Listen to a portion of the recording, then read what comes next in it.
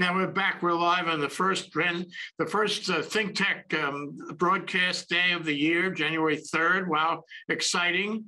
This is heading into our 22nd year already. How about that? And we have Ellie Halodik and she's here to help us celebrate that and to talk about transitional justice, which is very important for us to understand on a global basis. Title of our show on transitional justice today is Transitional Justice in the Seychelles. Okay, and the first order of business is to introduce Ellie. She's with Project Expedite Justice. Who are you, Ellie, and how did you get into our studio? Yeah, so I was a former intern, legal intern with Project Expedite Justice. And that's how I was introduced to ThinkTech Hawaii. Why are you doing transitional justice? Why are you focusing on the Seychelles today? So I actually just completed my fellowship in international human rights law with my school, my program in international human rights law at Indiana University McKinney School of Law. And through that fellowship, I was actually fortunate enough to complete a legal internship with the Truth, Reconciliation, and National Unity Commission in the Seychelles. So I was able to. We don't know where we're all going. You know, we're at a time where it's hard to predict. But are you committed to a life in the law? Are you committed to a life in the law about, you know, transitional justice and human rights? Is that a decision you've made? Sure. I think it was a decision I made a really long time ago. I was definitely one of those kids who just knew what they wanted to do and stuck to their guns. So I've always wanted to pursue a career in international human rights law. Oh, what that career you. looked like has changed quite a bit over the years, but yeah, I'm sure. Why have you dedicated yourself to this subject? Sure. Mainly out of just family history. I grew up hearing stories of, you know, relatives. My step grandfather, his family died in the Holocaust as Roma victims, and that really inspired me to learn more about what human rights meant, you know, historically and within the current landscape, and it sort of took off from there. Yeah, good, very nice. I admire people like that, like you. Okay, let's talk about the Seychelles. First, we want to put a map up there. And for those people who cannot pinpoint where the Seychelles are, you can help them understand. So here's the map. And why don't you talk us through the map, okay? Yes. So the Seychelles is actually an archipelago or a makeup of about 115 different islands off the coast of Africa, just there in the Indian Ocean. The biggest island is going to be Mahi Island. That's where the commission is actually based in the capital city of Victoria. While the Seychelles is a makeup of 115 different islands, really there are only 3 to 4, you know, inhabited islands. There's Mahi, Kralin, and I'm trying to see on the map. I will probably pronounce it wrong. Lading. Don't hold me to that. I won't be able to correct you at all, Ellie. Yeah, but the main island that we're going to be talking about is Mahi Island. Okay, is it a separate country, the Seychelles? No, it's not a separate country. It's really just considered the main island. That's where the international airport is located. That's where the capital city is located, and that's where the majority of the population resides. And what's the racial makeup of the Seychelles? I know you have some of these islands on the Indian Ocean, west of India and east of India. And it's a sort of a racial combination, hapa-haole kind of thing. What is it like in the Seychelles? Sure. So the Seychelles, it has a unique history in the fact that prior to becoming a French colony, it wasn't an inhabited the islands weren't inhabited. And, I'm probably not the best person to discuss the specific details of the history of the country. But to my understanding, it was a French colony before becoming a British colony, before gaining independence in 1976, which really leads us, into the events surrounding the violations committed in relation to the commission itself. Let me drop a footnote on that and say that, this is another story that began with colonialism. And people should be aware that colonialism wasn't all that was cracked up to be. And when it ended, and often in the world it ended because it was the colonialism itself was a failed phenomenon. And then afterward, it left a vacuum, and the vacuum was filled by, political forces that were not particularly democratic. So in 1976, they weaned themselves away from colonialism, but only to follow a coup, right? Can you talk about that? Yes. So the coup occurred in June 1977. The leader of the coup was Albert Rene. And at the time, he was the vice president of the country. And he overthrew James Mancham, who was who held the position of president. And that was actually the first government that formed following the establishment of the country as an independent country. So essentially the first, established government was overthrown. Then the Coup D'état occurred in 1977. It was a one-party state from 1977 until 1993. However, Albert Rene held the presidency from 1977 until 2004. Oh, can we say it was a democracy? I think that's kind of debatable.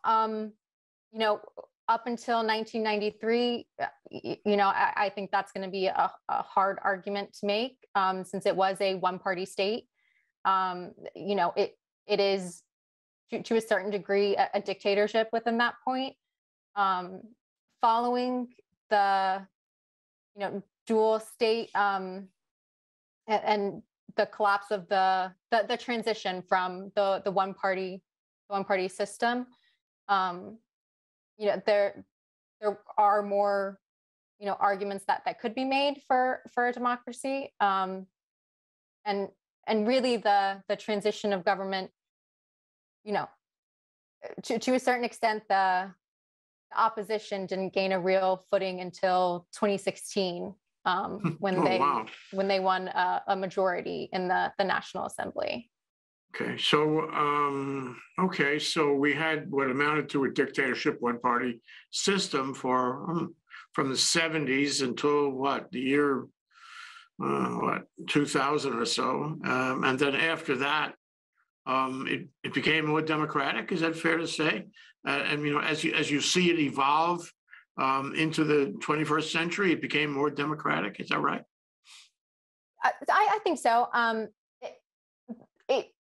There's an argument that while the country became democratic, there's also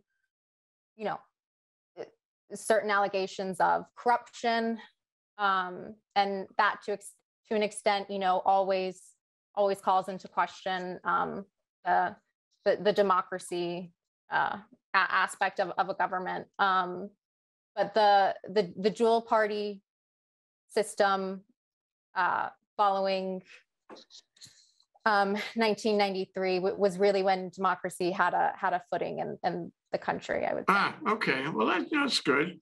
And I suppose they maintained a certain connection with their former colonial parent, so to speak, France.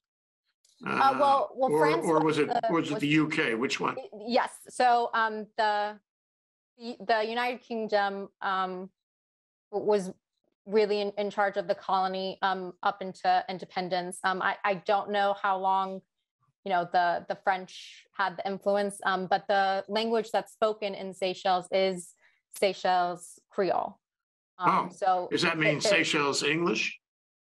No, it is a dialect of French. It's not exactly similar to, but you can relate it to the Creole spoken in the Caribbean.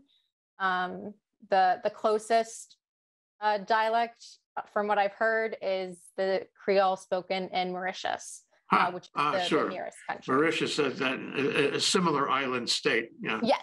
Yes. So, okay, looking at it now, at some point along the way, and this is why we're here today, there were violations of human rights in the Seychelles. And most people who follow the violations of human rights don't necessarily think of the Seychelles as a place where human rights were violated.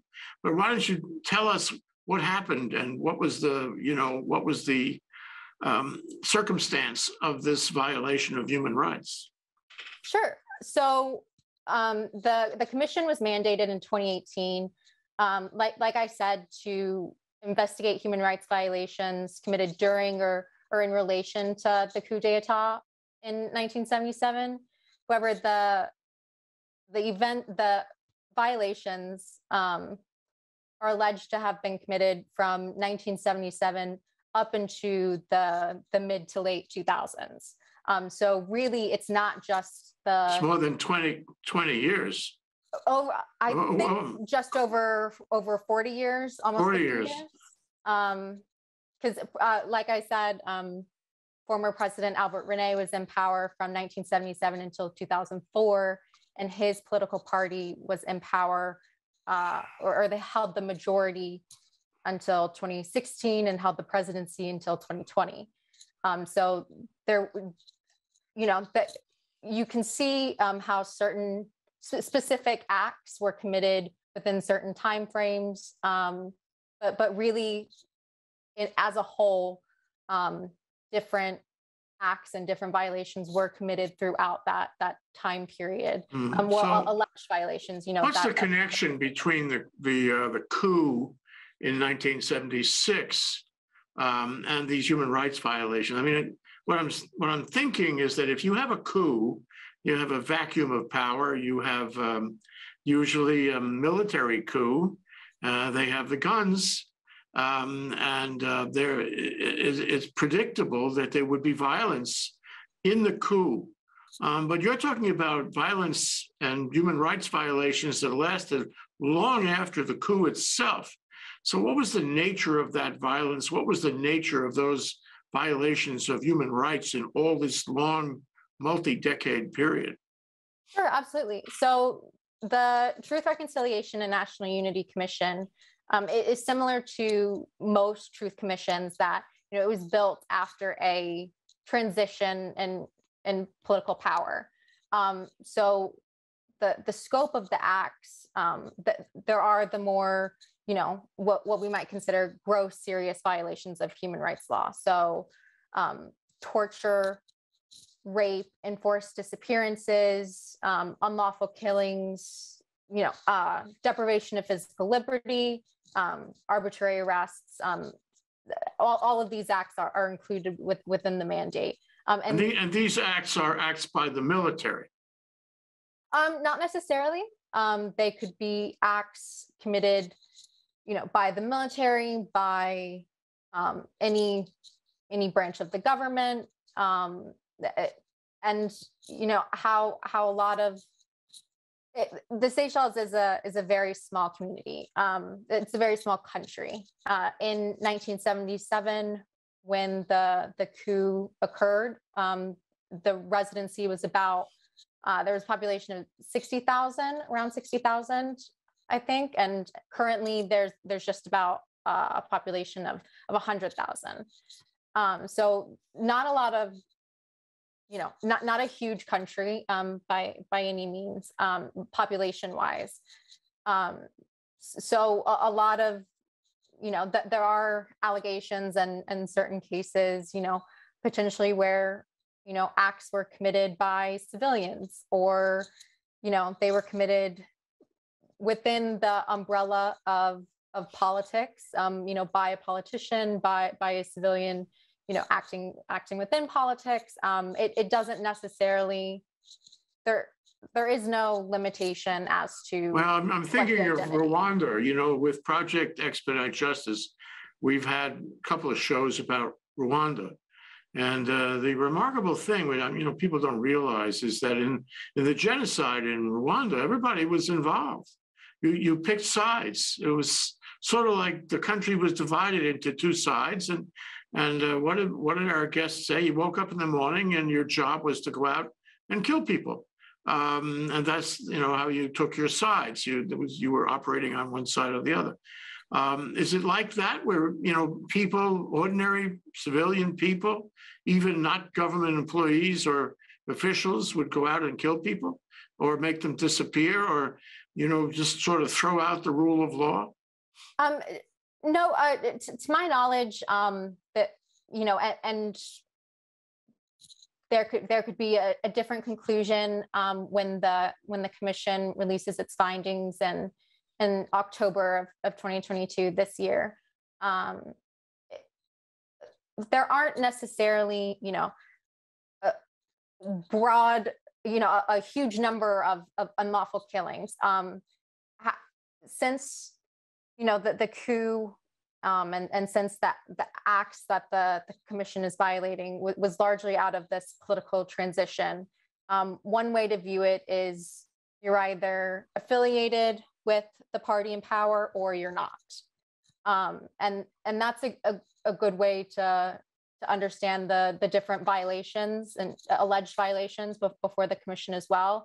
There are obviously these violent acts that are, like you said, committed in most instances of coups and military takeovers. But there's also violations related to forceful evictions and wrongful terminations of employment, forced exile, unjustified acquisition or loss of property, where these alleged violations occurred to victims because they were not affiliated with the government, or they were not affiliated with the political party in power, or they were considered to be, they were seen to be against the power, the party. Some of it doesn't sound like a violation of human rights. Maybe it's a violation of decency and good order. Maybe it's a violation of the norms you would expect in any civilized country. But some of those things you described don't sound like violations of human rights. So how did the commission get started? Who is the commission? Why did the commission get started? How long has it existed, and what is it doing? So the commission was mandated in 2018. Like I said, in 2016, there was a transition in the National Assembly where the opposition coalition became the majority party. But up until 2020, the presidency was always held by a member of the same political party as former President Albert Rene, the United Seychelles Party. And in 2018, the majority party in the National Assembly was the opposition coalition, but at the same time, there's still the presidency of the same political party. So there are some, allegations that, not allegations, and potentially, criticisms, just internal debate that the commission is run in politics, or it's seen as political, because it was created under the previous political party that did commit or allegedly committed, a large part of these violations. So it came out of that, But it's not external. It's like there's nobody in, the International Court of Criminal Justice or anything involved. This is a national experience rather than am I right? An international one. Huh? So Yes and no. Most of the commissioners are national commissioners, but the chairperson of the commission is actually an international. She's an international citizen. She's Australian, and she is a expert in international human rights law and international criminal law. So she does fill that role with a high level of expertise and a lot of experience. So this commission is trying to find the truth. It's a truth commission. Yes. It's trying to find out who acted badly and who the victims were. To what end? They have the ability to indict violators. They have the ability to prosecute and put them in jail. How does that work?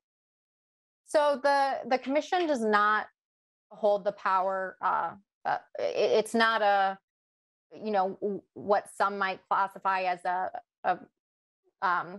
believe the term is retributive justice. It's not a criminal mechanism. It is formed as a truth commission. So its purpose is to investigate the complaints brought before it by victims, victim family members, representative of victims, determine, investigate these complaints, determine whether or not human rights violations were committed, in what context, because there is really a large question of what is the truth in a lot of Seychelles, people's minds.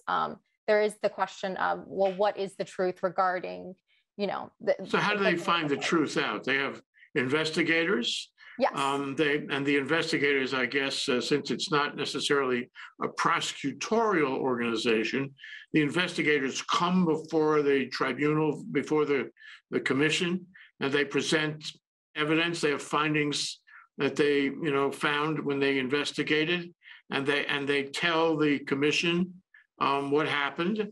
And then what happens? What does the commission do with that? Well, the investigative teams are within the commission. And, Seychelles citizens anybody is free to bring evidence before the commission. And not just evidence, but any, they can be heard really on any matter relevant to the mandate of the commission. Is it all public? Most of the hearings are public. They are broadcasted, on the, believe there's like a YouTube channel. There may be a website, but they are all broadcasted. Not all, I should say, but most are publicly broadcasted. Okay. Are they planning to make a report? Do they have an obligation to wrap it up by a certain day and make a report? Yes. So within the mandate, the commission has 3 years to investigate these allegations and produce a final report with recommendations on reparations, remedies, different avenues, for reparations for victims. And the commission also has the ability to grant amnesty, which Really? I know with the previous episode on truth commissions, it is a big criticism facing truth commissions, but within its mandate, the commission does have the ability to grant. So what kind of resistance, if any, does the commission meet? I mean, has it got government support right now? Has it got the support of the people? Are there those who don't like the commission, who want to stand in its way, who refuse to appear, who refuse to cooperate? We have that in this country, by the way. I wonder, how well it's being received. Sure. So I guess I'll address each of those, individually. I believe the first point was, is there support? Was that? Okay. Yeah, it's a government. First point is the government supporting it? I think that is a big issue. The commission is, they do not have a big budget. They're their recommended budget is repeatedly slashed. So they don't get a lot of financial support from the government. And they also don't get a lot of, and this is just based on my observations, they don't get a lot of support from the government and the different government agencies. Despite the fact that, there was this transition of power from the political party where, who was in power for these alleged human rights violations to the opposition coalition, the resistance has been met really throughout the entire mandate. But it was the government that made the mandate, right? Yes. So how come the government makes the mandate and then the government doesn't support the commission they mandated? So I think that's a huge question that is asked in most truth commissions. I think that answer may depend on the individual circumstances within each truth commission. In the Seychelles, I think that is the right question to ask. Why wouldn't the government want to support this commission? Let me throw a possible answer at you. It may be there are people in the government that have exposure, just the way there are people in the United States Congress who may have exposure for what they did in connection with our homegrown insurrection. It could be there are people in the Seychelles government who are afraid, and they want to subvert this commission. Am I right? Is there any talk of that? I think there could be a lot of different possibilities. In most truth commissions, there's evidence of politicians who were involved in the allegations, who are hesitant to cooperate because of other criminal acts like corruption, and there is an anti-corruption commission within the Seychelles as well that's operating in a similar mandate and within a similar timeline. And the Seychelles is unique in the fact that it's a very, very small country, population wise, and so. Oh, they got a lot of commissions there, that's for sure. They got more commissions than they need. What about the other factors that I mentioned? What about the public? Is the public supporting this commission? And are people responding to, subpoena type process requests that they come down and testify and speak before the commission? Is there public support? I believe that there's public support, yes. Because the time that's elapsed between a lot of these violations, truth commissions are essential for fulfilling the right to truth. So victim family members, they've gone years without knowing the truth about, what happened, and going years without, fully understanding the circumstances, and years without having a remedy. So I think that there is a lot of participation within the community to assist the commission's investigations, and to bring complaints themselves. Now, there are two possible remedies. One is civil, one is criminal. And I understand the commission, although it may have the ability to pardon somebody, it may not have the ability to either issue a money judgment or to prosecute specifically. It can only make recommendations. And since it's a national mandate rather than an international one, they could make recommendations to the same government who mandated them, but who isn't necessarily supporting them. Those recommendations, Ellie, tell me if I'm wrong, may not go anywhere. Well, I think we can look at those as two different issues. So the biggest remedy that a lot of the cases that the commission is dealing with, obviously the biggest remedy sought is going to be compensation. A lot of these alleged violations were committed within the circumstances of some sort of financial harm, like unjustified acquisition of property, wrongful termination of employment. So there is a financial aspect tied to the crime. So reparations and financial reparations is obviously a big incentive, and a big responsibility that the commission has to meet. Well, let me. So if I get wrongfully terminated, treated badly in this country, theoretically, it doesn't always happen, but theoretically, I get a lawyer and I sue the guy or the company or the government for wrongful termination. And that's been going on for a while. Why do you have to have a truth commission to give a financial remedy to someone who was wrongfully terminated? It seems like the long way around the horn to do something that could be done in a court proceeding any day of the week. No?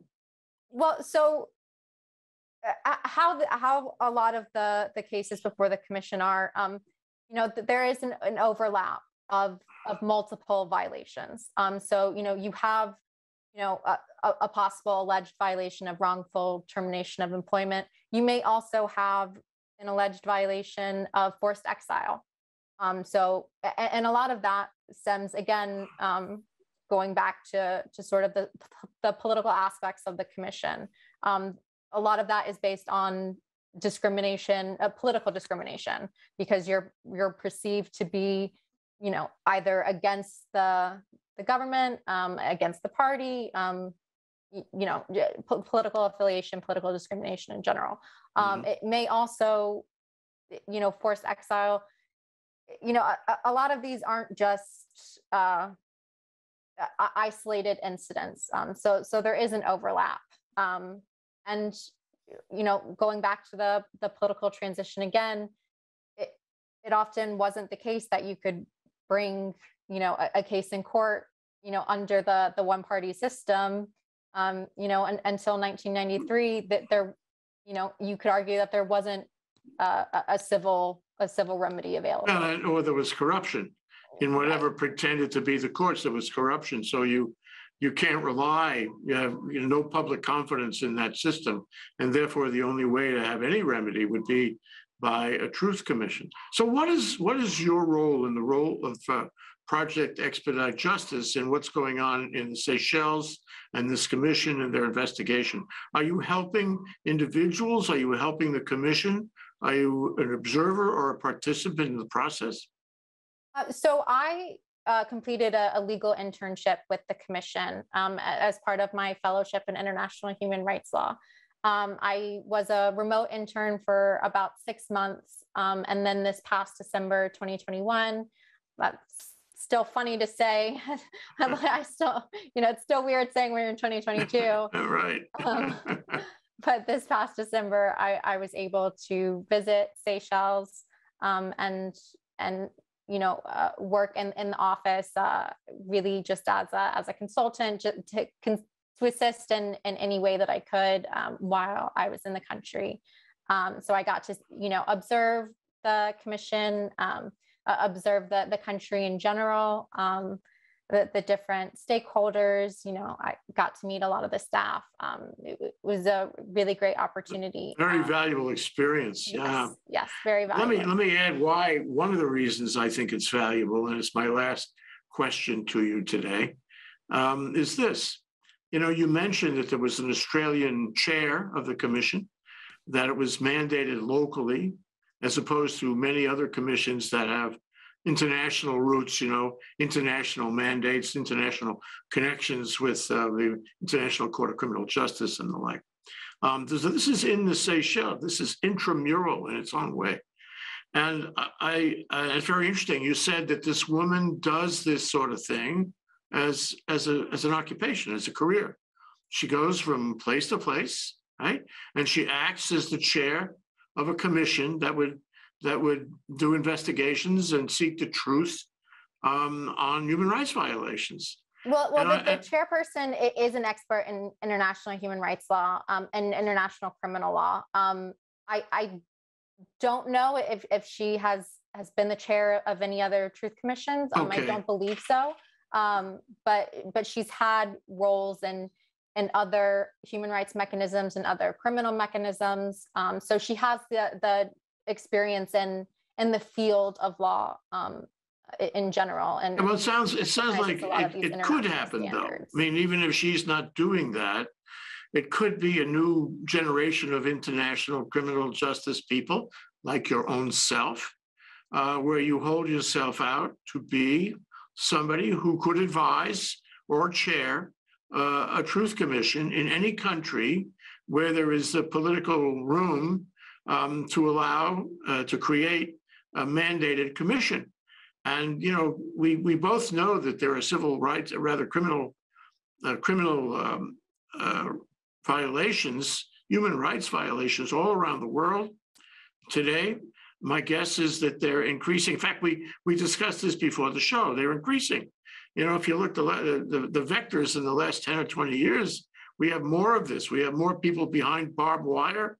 I'm thinking of the movie by Ai Weiwei called Human Flow, where he tells us there are 65 million people who are perpetually behind barbed wire in camps around the world. And to me, that's a violation of human rights right there. And so it seems to me it could be a new occupation, a new place for you and people with your training and interest to help and be the chair of a commission or be counsel to a commission and make the thing work. Make it work in terms of its internal procedures, make it work in terms of its investigatory functions, the writing of its report, the dealing with the public, the dealing with the government. This is a hard thing, and it's always going to have some resistance points, as I mentioned, I've discussed with you. So what do you think about that? You think this could be a career? You don't have to be Australian, Well, I think that there's definitely an argument for sort of the key role that international consultants and international experts have played in the commission and in a lot of truth commissions in the past, because truth commissions do exist within, a pretty particularized field and a specialized field in international human rights law. And transitional justice in general, to my understanding, is really, a recent development. And it's a recent field where, a lot of people don't have training on these topics. But, with that, I think that while international consultants and, international chairpersons and, international experts all have important roles that they can play, truth commissions in general, the real purpose and the real value in truth commissions themselves is the importance that they hold really within the domestic community. If everybody's watching them, then watching, participating, and to some degree, while staff may not have the background or the training going into roles in truth commissions and other international human rights bodies, so training obviously helps with a lot of that and can build capacity, but the unique knowledge that the Seychelles the Seychelles staff and other domestic staff and other truth commissions have is that they understand the context that these violations were committed within, and they recognize the importance to building the truth and investigating these complaints in order to build the truth and essentially fill the role that truth commissions were mandated to create, which was uniting the country and that's true. But I would say that the country may get behind them to a certain degree, and just thinking not necessarily the Seychelles, but anywhere, and people may support them. Maybe the government gives them at least lip service. The real question, and I don't know if you have been involved in this, the real question is when the report is written, when the commission goes home, when the Australian lady goes back to Sydney, whatever, what happens then? And if you if you have a staff that will stay behind, represent the will, the findings, the recommendations of that commission, then you have a follow through. But if it writes a report and the report goes on the back shelf and nobody gives a rip about the report, that's a failure. And so to me, at least half of the energy that would go into a commission has to be on the follow through to make something happen so that the people who had confidence in it while it was going on can have confidence that it wasn't a waste of time. Do you agree? I think that, one of the key pillars of transitional justice is, memorialization. And I think that has to do with a lot of the points that you're making. It's not just, investigating and establishing the truth of these alleged human rights violations, but it's, okay, well, what are we going to do with the truth? And whether that is, criminal accountability, whether that is, granting amnesty when there is full and frank disclosure, and other guidelines and conditions have been met, or whether it's, okay, we're gonna, incorporate this into the education, let's teach the next generation what happened and, how do we prevent things like this from happening? How to mine everything they find. And if I had to restyle the title of our show today, the title of our show is Transitional Justice in the Seychelles, I would change it to the following, quote, "What are we going to do with the truth? Question mark, end quote." Well, thank you, Ellie. It's been great to talk to you and explore these things. And I very much admire your interest and your participation in what's going on in the Seychelles. And I think it's only a beginning. And I hope we can circle back on this and other countries that you are involved with. Thank you so much, Ellie. Thank you. Happy New Year. Thank you too.